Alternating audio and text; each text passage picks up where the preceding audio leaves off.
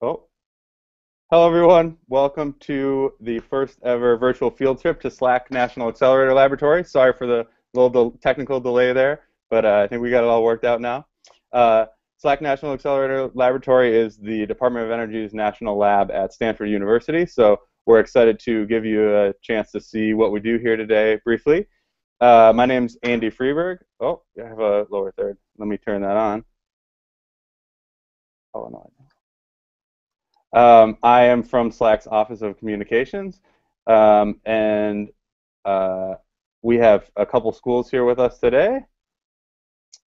Let's say hello to them quickly before we move on. So out in Jeffersonville, Indiana, we have Jeffersonville High School. Hi, guys. Oh, hold on. I got you here. I got you. There Okay, you are. now say hi. Hi. Hi, guys. All right. And over in Jackson Hole, Wyoming, we have Mr. Lebdel's class at Journey School. Hi there, guys. Oh, hold on. There you are. Okay. Hi, Andy. Woo! All right. All right. I also wanted to say hello to our different scientists here quickly. We have three different scientists who are in three different parts of SLAC right now. They're each going to talk to you a little bit about what they do, but we'll just say hi quick first. So over at our accelerator, we have Spencer Gessner. Hey, Spencer. Hi, Andy. Hi, everyone. And then over at our X-ray laser, we have Kat Graves. Hi, Kat. Hi, everybody. And then over in our Fermi Gamma Ray Space Telescope Science Operations Center is Andrea Elbert. Too many microphones for me to turn on and off here. Oh, there you are. Oh, you're on. Hey. Hi, Andrea. Hey, welcome to SLAC. All right. Okay, so before we get started, I wanted to say a couple things about SLAC, just who we are. So SLAC is one of 17 Department of Energy national labs. We are one of 10 within the Department of Energy's Office of Science. We are at Stanford University, just a couple miles away from the main campus. And SLAC, it used to stand for the Stanford Linear Accelerator Center. But like a lot of companies these days, we dropped the acronym at some point, and we became SLAC National Accelerator Laboratory, and that was because kind of the same way MTV doesn't play that much music anymore, we do more than just linear accelerators. So you're going to see our linear accelerator, hear about it. It's very cool. But we also do a lot of other things these days, and we also can add then the national laboratory name. SLAC, if I wanted to explain it really quickly or really briefly, the main thing I would say is that we do really big science experiments, the sort of science experiments that you couldn't just do at a university, you couldn't just do at a company. You need to have a lot of people and a lot of infrastructure and projects put together.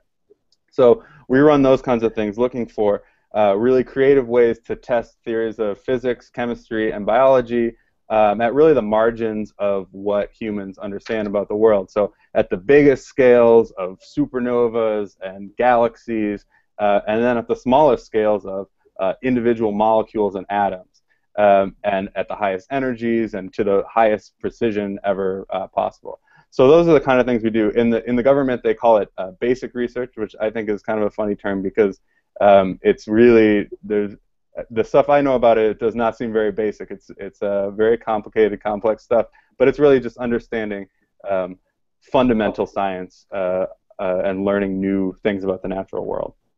We have about 1,700 people on staff here that support that, and then we also have about 3,000 researchers who come in to SLAC every year to do research, whether that's to run an experiment or work with our researchers or something else like that. So that's one of the big things we do, is have people come in and do research here as well.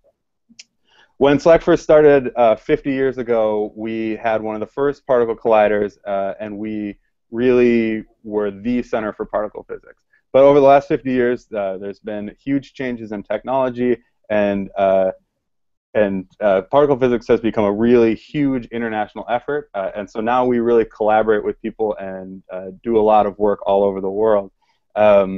We don't have a particle collider here anymore. That's a common misconception. Our last collider closed in 2008, but we do work a lot with the Large Hadron Collider at CERN, and we use our accelerators to do other things, which you're going to hear about, and we still do a lot of particle physics, which you're also going to hear about. The other thing, I think, just one more quick anecdote that kind of, I think, illustrates that point of big collaborations in doing science is that SLAC was the first place outside of Europe to have a website. So our physicists were working with Tim Berners-Lee at CERN, and so they brought the World Wide Web over to SLAC as a way to share information about physics. And so here we are doing this field trip through a website. So I think it's kind of a cool way to look at how this kind of research really can have a huge impact. All right, so with that, let's get going. And I thought a cool way to start the field trip would be to kind of bring you guys here using a different Google technology. We're on Google Plus right now, so I thought I would use Google Maps to kind of bring you guys over here. So let me do that quick here. I'm going to switch over. And you should see there's the whole country. And I put little markers, so here's Journey School in Jackson Hole, Wyoming, and Jeffersonville High School over here. I know there's a lot of other people watching all over the country. I wanted to give actually a specific shout out to Bristol Eastern High School and Bristol, Connecticut, who are also watching. So that's probably somewhere up over here, right? And then over here we have SLAC. So let's bring you into SLAC. And as we start to zoom in, hopefully it won't lag too much. You can see the Bay Area. This is San Francisco up here. And down south is Silicon Valley. And as you start to get close, pretty soon you're going to see where SLAC is. So you probably see a very long straight line here. That is the Klystron Gallery, which is where our first scientist is. This is the longest building in the world. It's a 2-mile-long particle accelerator. Just so you know, this is Stanford's main campus over here. And then SLAC actually is the accelerator plus all this kind of stuff over here. So that gives you a little sense of where we are. And now we're going to go to Spencer Gessner, who is in the particle accelerator. Accelerators are very central to everything we do. And he is going to tell us a little bit about what we do with particle accelerators. Hey, Spencer. Hi, Andy. Hi, everyone. So, as Andy mentioned, I'm standing in the Klystron Gallery. That's the building that houses all of the important equipment that makes the accelerator run. If you look over my shoulder, you can see that this building is super long. You can't even see the end. It kind of just vanishes in a point of light. Every year at SLAC, we have a race to see who can be the first physicist to run all the way down and all the way back on the accelerator. It takes about half an hour, and then you can really appreciate how long this machine is. Because when you're out of breath and just struggling, you're like, why is this so long? I wish this thing was much, much shorter. Anyway, it's the longest accelerator in the world. It's the highest energy linear accelerator in the world. And what we do here is we produce really high energy electrons. The main goal of the accelerator right now is to produce these electrons for something called a free electron laser. But as Andy mentioned, we used to do lots of particle collisions. We'd accelerate electrons and positrons, all with this one device, which we call a Linac, a linear accelerator or a Linac. So this building that I'm standing in right now, it's called the Klystron Gallery. Behind me, to my right, you can see one of these big red tubes. That's called a klystron. And basically what this thing is, it's a giant microwave. It takes energy from the wall and converts it into microwave energy. It pumps that energy down into the ground where the accelerator is, and in the form of microwaves. Electrons coming down the accelerator see this wave, and they gain energy basically by surfing the wave. And as they travel down the linear accelerator, they get accelerated toward the speed of light. By the end of it, they're going 99.9999999% the speed of light. That's 7 nines following the 99. So again, basically as close to the speed of light as you can go for massive particles. So this free electron, that's the only one in the world that we have built here, free electron laser, is special because it creates X-rays. So Kat's going to tell you, Kat is our X-ray scientist here, she's going to tell you what we do with those X-rays. But again, this is the only facility in the world with this capability, and scientists from all over the world flock to here to do this work. And it makes for really exciting research when they come here. Thanks. So actually, before we take any questions from the class about particle accelerators, will you tell us about how you came to start working on particle accelerators and a little bit about the research that you do? Sure. So when I was an undergraduate, I got the opportunity to work at CERN in Switzerland on the Large Hadron Collider. I was really interested in particle physics. And obviously, you know, the LHC has been incredibly successful. They discovered the Higgs boson. But I had this question in my mind: what's the next experiment after the LHC? How are we going to go about discovering more higher energy particles? And right now, the international physics community has not made up their mind on that topic. So the work that I do now is to create the accelerators of the future. So how are we going to pursue the next set of interesting, exciting results in particle physics using Earth-based accelerators? And that's the research that we do here at SLAC in my group. Great. Do we have any questions from the classes? We have one. All right. Hold on, he's coming. No problem.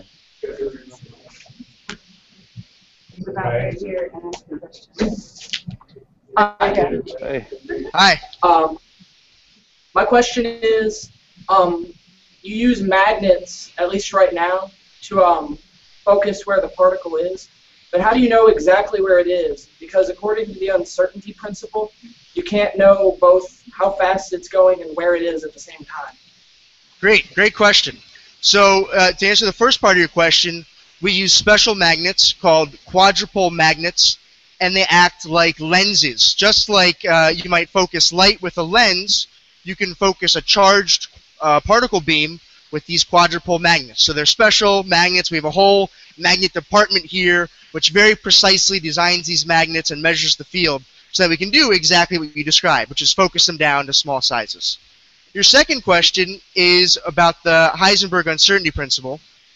We have a special device called a BPM, a beam position monitor, and it measures the centroid position of the electron beam. There are anywhere from 100 million to 100 billion particles in an electron beam.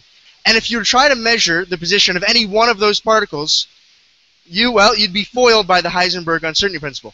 But we don't try and do that. We try and measure the average position of all of the particles. And these BPMs are just electronic sensors that respond to the position of the center of this beam that you're sending down. And you can get accurate down to a few microns that way, which is more than good enough for what we're trying to do. But excellent question. Thank you. Awesome. Thank you. We actually also had a question that was entered online. So this question came from Chris Bayer from Caracas, Venezuela, who asked, what is the greatest speed obtained by particles at the accelerator? And also, what are the approximate rest and relativistic masses of the particles that obtain those speeds? All right, so that's also a good question. So as I mentioned, the particles, by the time they get to the end of the accelerator, they're going so close to the speed of light that it takes me a long time to list all the nines following the 99% the speed of light. Effectively, when we're doing our calculations, we just assume that the particles are going speed of light. It's just easier to write down the math that way. The particles that we're accelerating are mostly electrons, and their rest mass we measure in mega electron volts. So the rest mass of an electron is half a mega electron volt, half of 1 million electron volts. By the time they get to the end of the accelerator, they've been accelerated to an energy of about 20 billion electron volts, or 20 giga electron volts, GeV. Great.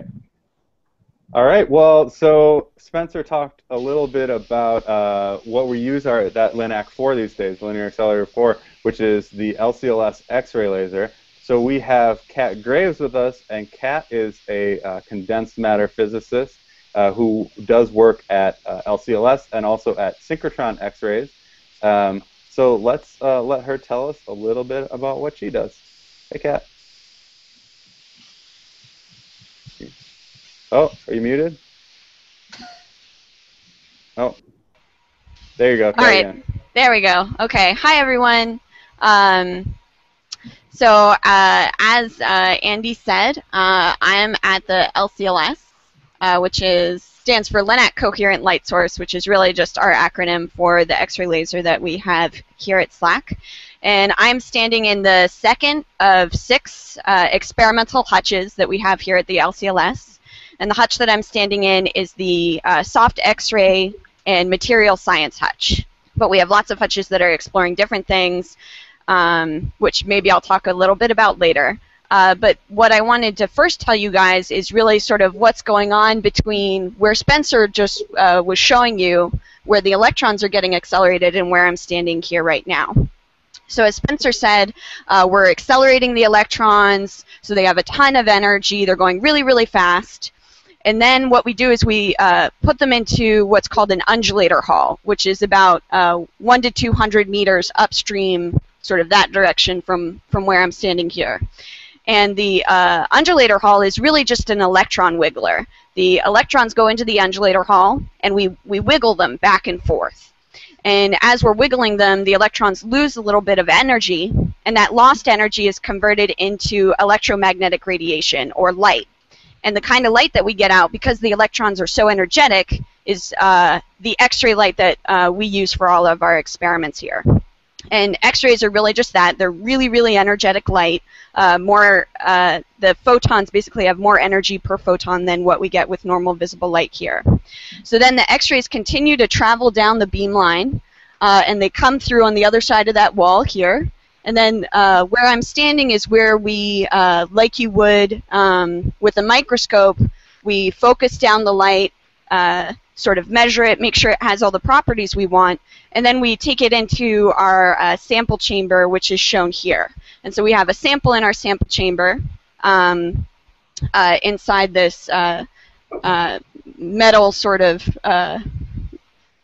strange-looking thing. And then we have cameras and other detectors that tell us stuff about our sample. So then, you know, what are the, first thing I wanted to say is all of this stuff is in vacuum. That's why it's sort of in all these metal tubes and everything. In order to keep our X-rays going and really maintain all of them, you know, X-rays would just interact with the particles that we have in the air. So we put the X-rays inside these sort of metal tubes and pump out all the air in order to do all of our experiments. So what are we then doing with the X-rays? Probably your most familiar experience with X-rays, right, is something going to the doctor's office. If you have something like a broken bone, the doctor can take a picture of, say, your arm, and the X-rays will tell the difference between your bone, where all the calcium is, and just your flesh and muscle that's going around it, so you can see whether or not your bone is broken. And we're doing kind of the same thing here, where we're using the X-rays to tell us the positions of atoms and molecules, really, really small things that we've got inside our sample chambers.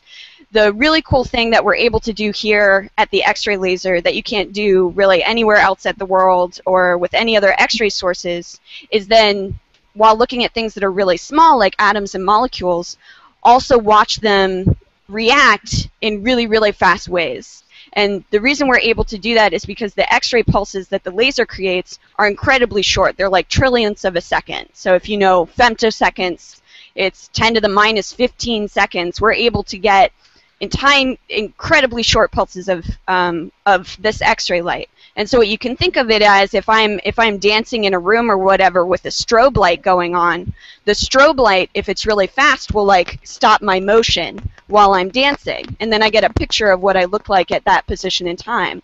And so we do exactly the same thing, but say I have two molecules that are starting some chemical reaction, and I'm flashing them with this X-ray light. I can see what's happening during the chemical reaction process and how the molecules are actually reacting and what's happening during that process. So that's the really cool thing that we're able to do here. Study things that are really, really small and that are really, really fast, that are happening on sort of the natural time scales that electrons and atoms sort of behave on in nature. That's great. Can you tell us also, like Spencer? Oh, your microphone's getting a little crazy, but if can you tell us a little bit about how you ended up working there? Yeah, it was kind of funny. I came more from a biophysics side when I was studying in college. And when I got here, I was just really interested in sort of pushing the boundaries for what we can actually measure and what we can actually learn. And I met my current boss, and I chatted with him, and he was just super excited about all these cool things that we could do with this instrument. This instrument only turned on a couple of years ago, and so to me it was really exciting to be involved in like the first steps in a new field. So that really drew me to this area. Okay. Your microphone's getting. You're sounding a little robo. Okay. There. But so maybe I'll let you try to fix that, and then we'll come back to you for questions here once we talk to Andrea. That's okay. Sounds good. Okay. All right. Well then, sorry to if somebody had a good question in one of the schools. Sorry, we'll come back. She'll get it figured out here in a second. But before we do that, so that's X-ray science, and so we found out it's like you could do, well, in a lot of places you can do really good research with X-rays. And then meanwhile, particle accelerators got better and better around the world. But we decided, where maybe some of the best particle accelerators are actually up in space.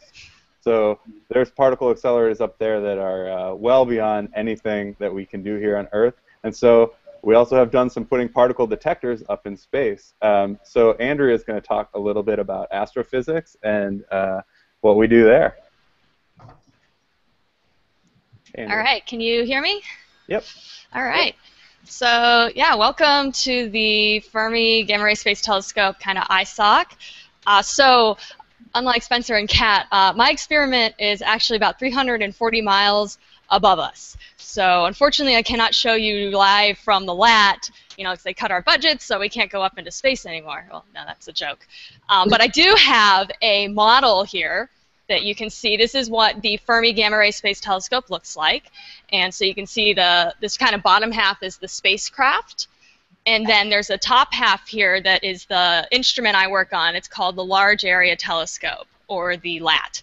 And we're really not very creative with names. It's large area because it sees almost 20% of the sky at any time. So if you think of a telescope that you might look at the moon with, you only can see a very small piece of the sky at any given time. But the LAT here can see a big chunk of it. And so this is great because it gives us, this is a survey instrument, and it gives us a picture of the entire sky every 3 hours. So it's survey.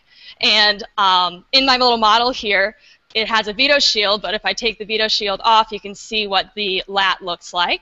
And there are 4x4, so 16 modules, and the top half of the modules are a tracker to tell us where the particle came from, and the bottom half is a calorimeter to tell us how much energy it had.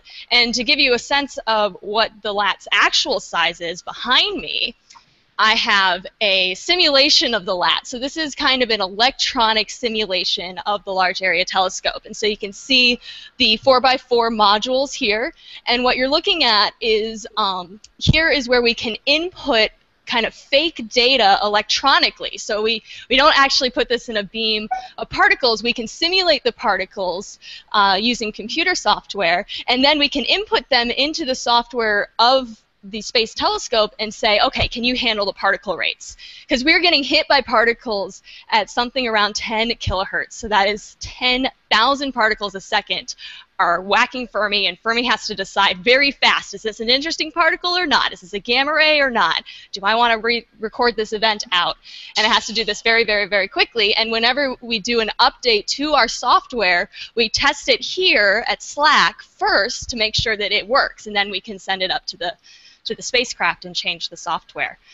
I do have here behind me on the other side, this is an example of one of the modules, and this is sort of a hollowed out version, and it's upside down. So you can see that our tracker, we have different trays, and in the trays we have silicon that we use to detect the particles' tracks, and we have tungsten, and we use the tungsten to convert the gamma ray to an electron and positron pair.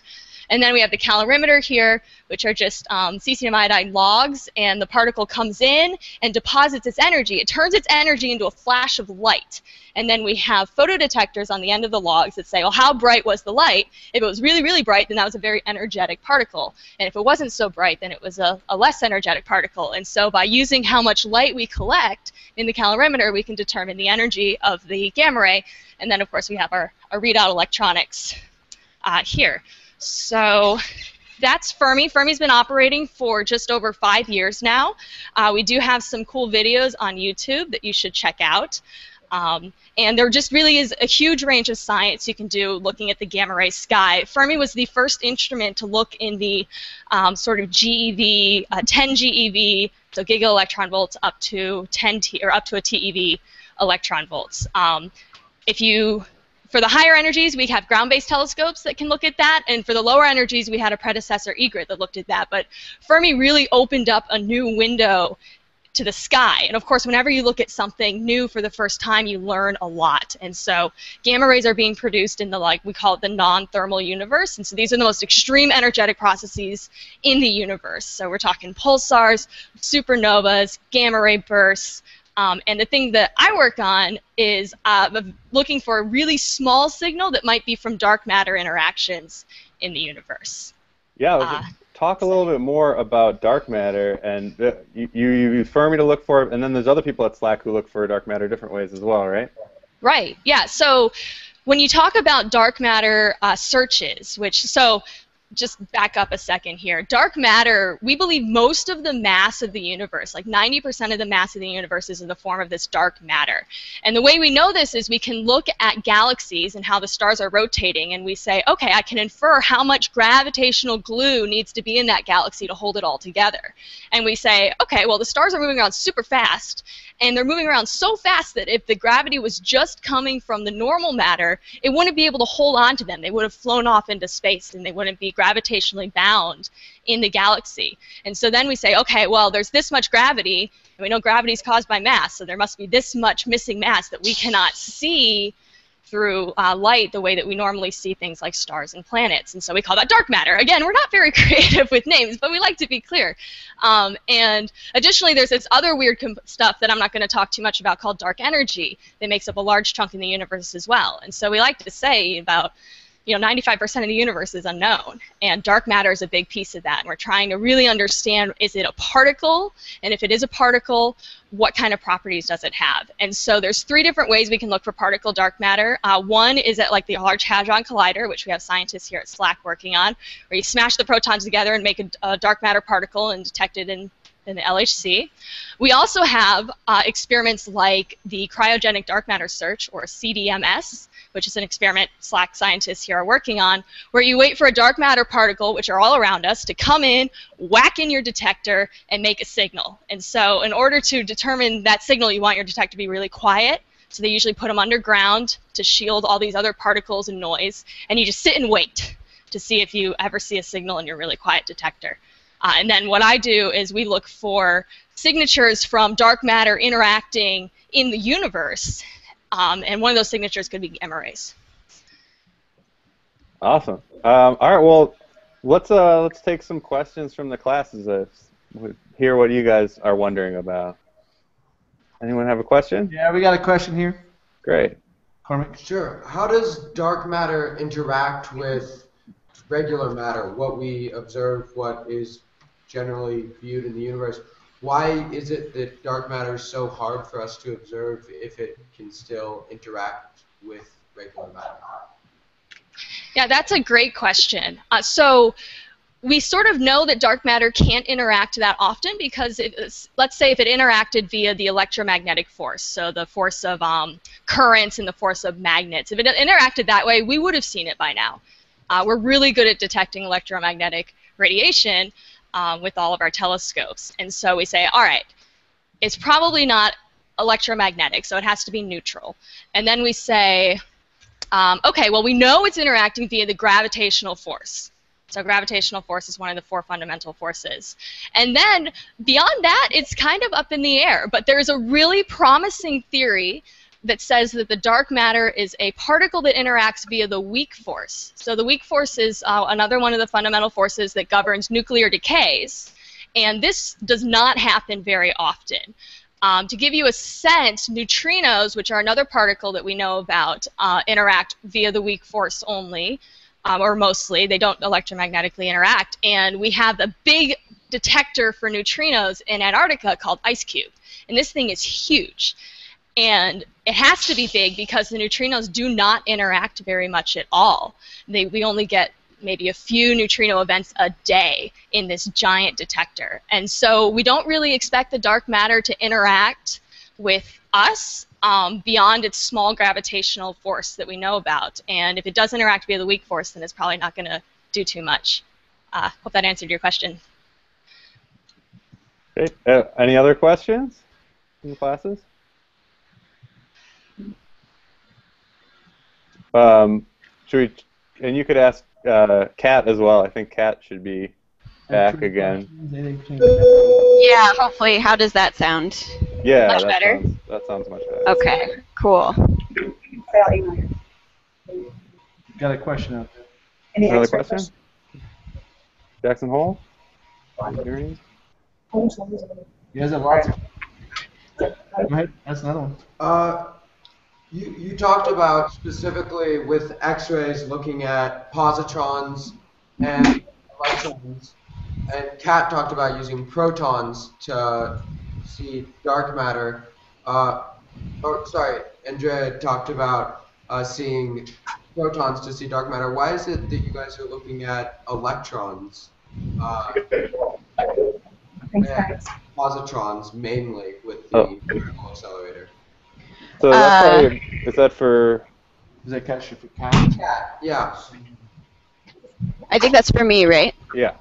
Okay, so we're using different kinds of light. So using the X-rays to look at materials, sort of kind of the materials that go in your computer, to look at next generation materials for new technologies, to look at atoms and molecules, proteins that are like in your body. And so one of the cool things about X-rays and why we use X-rays to study a lot of these material systems, or just, you know, the atoms that you have in your periodic table, is a couple of reasons. The X-rays are really energetic, so you can see really, really small things. So I can see really the distance between two atoms and see things on that really tiny length scale. The second reason is that the energy that X-rays have is really good at picking out sort of the differences between the different elements that we have just naturally in our world. So I can tune the energy of the X-rays to be able to tell me, say if I have a molecule, to be able to tell me what the carbon atoms are doing in that molecule and ignore the oxygen atoms or the nitrogen atoms. And so that's the other really handy thing that we can do with X-rays and why we use them to study materials and biological systems, is that we can tune the energy of the X-rays to pick out exactly what element we want to look at. Great. We had a question actually entered online as well about how your X-rays compare to a doctor's office X-rays. Okay. So the X-rays that we have here compared to doctor X-rays, for one, the X-ray light that we have here is billions and billions of times brighter. So actually, you know, when you go in the doctor's office, they put a lead sort of apron over your chest, right, and then sort of take the picture of whatever they want to look at. in here, our X-rays are so powerful that I can't actually be in this room during the experiment. I have to be across the hall in sort of a control room, and we have a big lead door that goes down and shuts the experiment. Like, that's how bright our X-rays are. We just have billions and billions more intensity than you would have at a doctor's office. And the other difference is that pulse length that I talked about earlier. In the doctor's office, you kind of have a steady stream of X-rays, almost like from a light bulb. Whereas what we have here is, again, something more like a laser. We get a really fast, intense pulse of X-rays, and that's what allows us to do kind of make movies of things or see how things are evolving on long time scales. Yeah. That's great. So I actually realized that we're running low on time because we had the delay. Do the classes need to run, or do you want to ask any last questions? Andy, we've got one more question, and we have about 5 minutes before we need to go. Okay. We may, for anyone watching online, there's been a few questions asked through the app, so we'll keep answering a few questions, but you schools, you guys are welcome to log out when you guys have to go to class. Awesome. Thanks, Andy. Here's our question. Thank you, guys. Hi. Will you explain the role of pulsars in the universe? I think this is for Andrea. Yeah. All right, so pulsars. Pulsars are very interesting. They're very compact objects, so neutron stars that have jets coming out of the poles. And these things are spinning really fast. I mean, like once, it takes them maybe 30 milliseconds to go around once. And these are big, big objects. Imagine taking the sun and compacting it down to maybe the size of San Francisco, the city. And so as these things are spinning, they're going, as the beam rotates around, it's going to point at us and then away from us, then at us and away from us. And so that means it's going to pulse, and it's going to pulse in a very periodic way. And so something that we knew about pulsars, we can see them in radio waves, which are lower energy electromagnetic radiation. And something great that Fermi's discovered is we've seen some pulsars that maybe only are pulsing in gamma rays, but not radio. That's weird. Another thing is we can see that some of the pulses in gamma rays are out of sync with the pulses in radio waves. And so then you ask, well, so are there two jets, or like what's going on? And it seems like the pulses that make the gamma ray radiation are very complicated electromagnetic forces in this really dense, extreme environment. And so this is something that we're still studying to try to understand. Maybe a pulsar that you might have heard of is called Vela. It's in the galactic plane. It's one of our big calibration sources for the Fermi Large Area Telescope. And that's kind of maybe one that I'm most familiar with. But yeah, that one I think is the 30 millisecond period. Did that answer your question? Nope. Thank you. Thanks. Great. Well, thank you guys. Ms. Hutchinson's class, do you guys have any questions or? No, I think we're good, but thank you so much. Yeah, thank you guys. We'll go through some of the questions that we have online, but I understand if you guys have to run. So We're going to keep listening. Oh, we have to go to class, so thank you, Andy. Thank you, everyone else, for contributing. We really appreciate it. Yeah, thank you. And you guys can watch the end online after. Bye. You'll want to see how it ends up. We will in our next class. All right. Bye, everybody. Thanks, guys. Okay, so we had a few questions that were entered online. So first, I thought one good one here was if a young person wanted to work in one of your fields, so let's say let's go to Kat, or maybe we can each say quickly, what classes or majors would you recommend? So we'll start with Kat. Okay, that's a great question. Physics is really good. Kind of obviously. It's shocking how much you kind of learn on the job. You can really come from a bunch of different backgrounds. The people that I work with, some people are chemists, so they majored in chemistry. Some people are physicists. Some people went to more engineering schools, so they really have more of an engineering background. So any of these kinds of fields, or even biology, where it's really just the kind of questions that you want to ask later in life will kind of set you on your background path. And then a lot of it you really just learn. It's like an apprenticeship as you go on. Graduate school is really an apprenticeship, and you pick up a lot of stuff when you're actually in grad school. So kind of a general science background, basic math, calculus, but yeah. Anybody want to add to that? Any of the other scientists? Yeah, sure. So a lot of the work that I do, yeah, besides physics, math classes, maybe chemistry, if you go to college as you're getting your bachelor's, become involved in research right away. Because like Kat was saying, a lot of what you learn on the job. And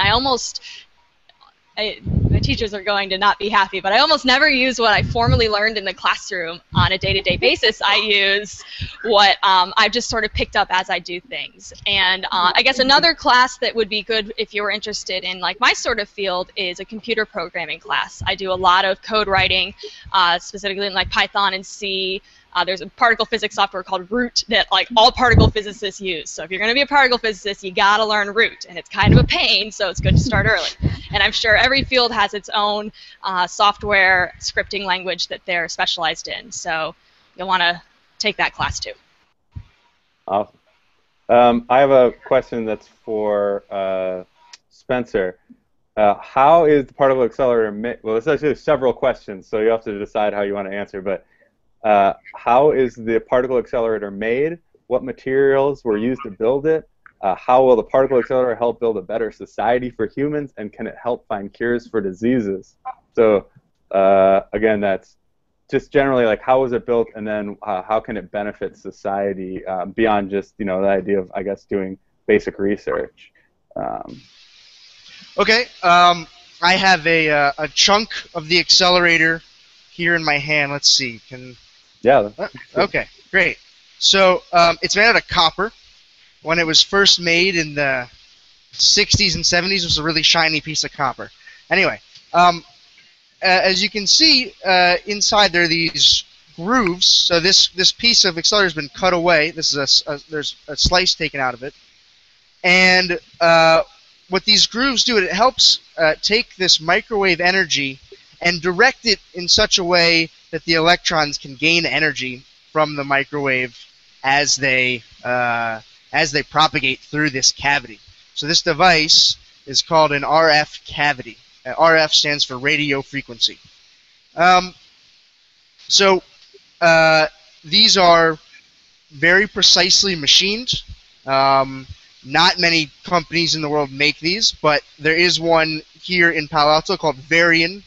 Varian is a company founded by two of the original accelerator physicists, and they make medical accelerators.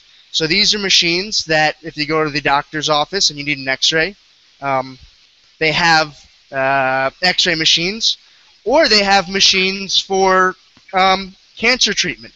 So God forbid you have cancer, but it's treatable with radiation therapy. They make medical Linacs, which are small linear accelerators made out of the exact thing that I just showed you. And they can direct radiation into a tumor very precisely with amazing accuracy. And in fact, some of the research that's actually happening at SLAC is based on that idea with either electron beams or gamma ray beams. And so, our hope is that that kind of technology, helps to cure cancer in people, helps to improve the lives of people. But we also partner with the medical school here for all sorts of diagnostic techniques. So accelerators can actually be used to diagnose cancers or any other problem, and kind of look through you and see, is there a problem there? Great. I have another question that's specifically to you while we have you. How has your experiment in plasma acceleration, are you seeing promising results? Yeah, so we had some great results last summer, to be published soon. This experiment that I work on, called plasma weight field acceleration, we feel that this might be the future of accelerators. So instead of using this copper structure that I just showed you to accelerate electrons, we use a plasma. So a plasma, you may know, that's like what the sun is. It's just this gas where the electrons have been ripped off of the atoms. So you've got electrons and ions. and it has electromagnetic properties because the electrons are charged and the ions are charged. The fields, the electromagnetic fields that you can generate in a plasma are thousands of times stronger than the fields that you can generate in RF cavity. If you were to try and generate really large fields in the structure that I showed you, you would destroy the structure and create a plasma. So what we said was, well, let's just start with the plasma. Let's not worry about the structure at all. And what we were able to demonstrate this summer was that we were able to do 10,000 times better, 10,000 times higher accelerating gradient than what we could achieve in the SLAC accelerating cavity. So that potentially leads to the colliders of the future that collide particles not at a trillion electron volts, a TeV, but maybe at a quadrillion electron volts, a PeV. Great. Were there any other questions from the classes? Okay. Or from Hutchinson's class? No, we're good, thank you. Okay. Then someone did ask quickly the question about whether we had high school interns or summer jobs for students. So you can check our website. There's a few different opportunities for that, but you heard some good ideas about the classes to take if you're interested in getting those. There's just a few, and I think they're pretty competitive, so go check those out, though. And then otherwise, I think we're running out of time, so I just wanted to quickly thank the high schools for joining us. I wanted to thank Spencer and Kat and Andrea for taking time out of their day to show us their labs and show us what they talk to us about what they do. I want to thank Google Plus Connected Classrooms for working with us to set this up. If you guys like this one, there was one by the Jefferson Lab and by Argonne National Lab, who both have done little field trips too, so you can find those on their YouTube. And February, the Department of Energy is going to be talking a lot about STEM as we do Science Poll. So hopefully some of you guys are involved in that. So keep an eye out for those kind of things. Otherwise, thanks a lot. Appreciate you taking the time out to be here with us, and we will talk to you guys later. Thank Bye. you. Bye. Thank you guys. Bye. Bye. Bye.